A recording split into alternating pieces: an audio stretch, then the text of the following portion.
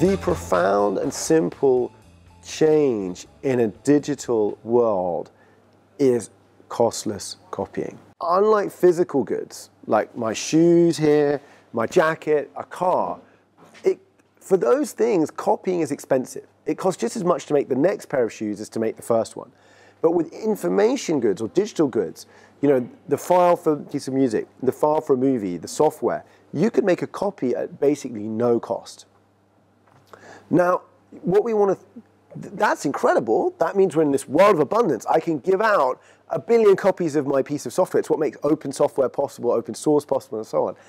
But it also means, if you think about what happens for competition.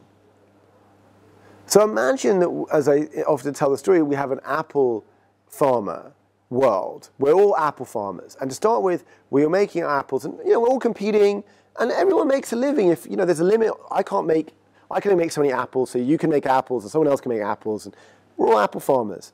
And there's good competition, which means that if I'm a really lazy apple farmer, I'll go out of business. If you're really good, you'll get more. Great.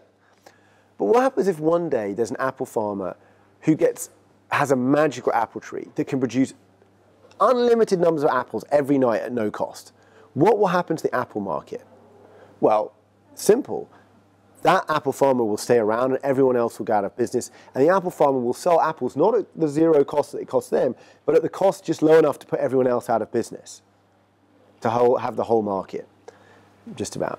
So what you'll have, that simple story tells you that as you move to costless copying and you have exclusive ownership of that apple tree, you'll end up with monopolies, you'll end up with dominance. That is just night follows day in a digital economy. Monopoly follows free competition with exclusive ownership. You will get monopoly.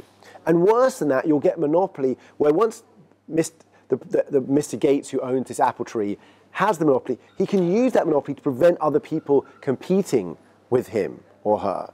They can actually use that to prevent new people coming along. So we need a solution to that. And the solution to that is quite simple: to make the apple tree open, in the sense, allow everyone access to all the apples. However, the challenge then is, how do we pay the person who put the effort in to create the tree in the first place? It costs money to make new movies, to come up with new software, to write new music. We need to pay creators and innovators well, so they go on creating the things that can then be infinitely shared. So the question is, how do we do that? Now, if the only option were monopoly rights, were patents and copyright, we might say, oh, it's really sad they produce monopolies, but it's better to have a monopoly and have the medicine than to have no medicine at all. It's better to have Windows than no Windows at all. But that isn't the case.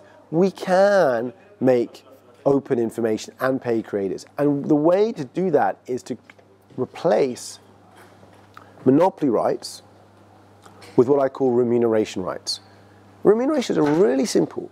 They say, instead of a patent which says you're allowed to control who use this, it says you will get paid, you will get remunerated from a source of money that we set up, the government or we collectively set up with subscription fees. You will get paid from that fund based on how much your creation is used.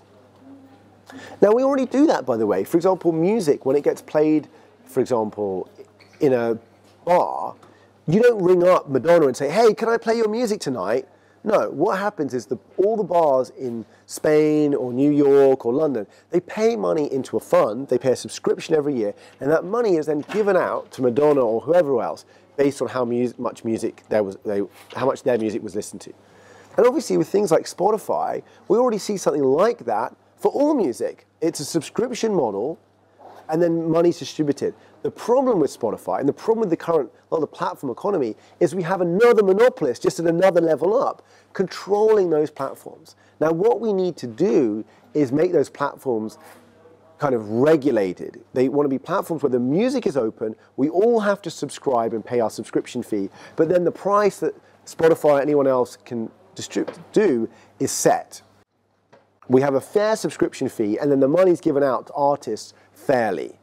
Or if we do it for medicine, we can have a Spotty Pharma. We do Spotify, but for medicines. We put our money in a fund through a subscription fee. The money goes to innovators who create new medicines. Their medicine recipes are open so they can make the medicines really cheaply and everyone can have them. but the innovators get paid.